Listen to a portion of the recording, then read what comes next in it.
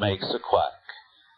This is R.J. Rushdoony with a report on our threatened freedom.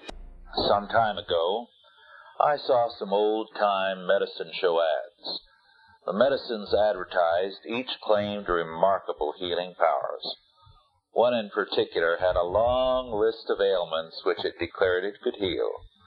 They included tuberculosis, female complaints, rheumatism, impotence, and about 10 things more.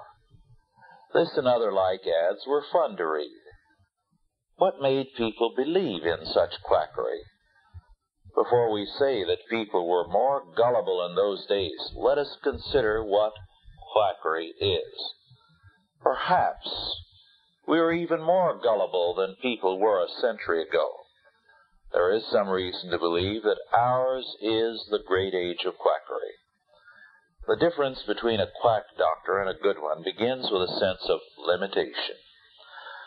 A quack medicine and a quack doctor promise too much.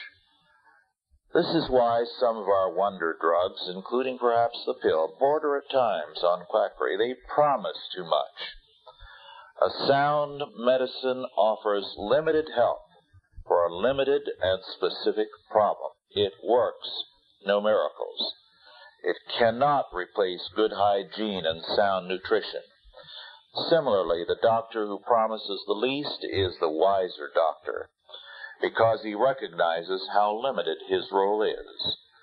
The more we demand of a medicine or a doctor, the more likely we are to fall prey to quackery.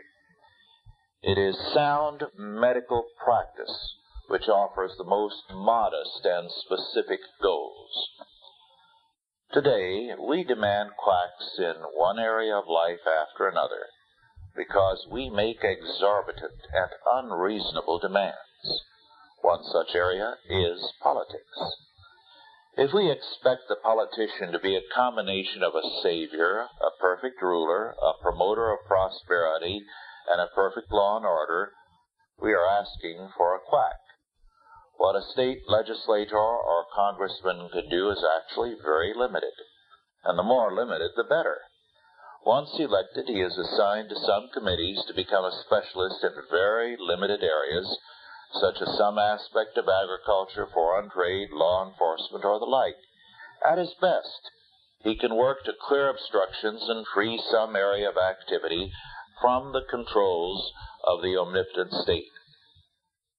If he becomes a quack, he will pass laws to try to cure every imaginable problem.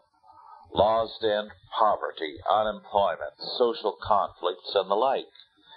He will try to create agencies to take care of all the problems of education, health, labor, and management, conflicts, welfare, and the like. The more the law promises to give us, the more popular it is. What we laugh at in the old patent medicines, we demand from our politicians and laws. The old medicine show is with us still. It has simply changed locations. Its new locale is the political circuit, where by popular demand, the new medicine men promise all kinds of cures, if we will only give them our votes and money. What makes a quack? Why, we do. Every time and everywhere, when we demand more of medicine or of politics or of anything else that can sensibly be expected. We have quackery in politics because we demand it. We have created a market for political quackery.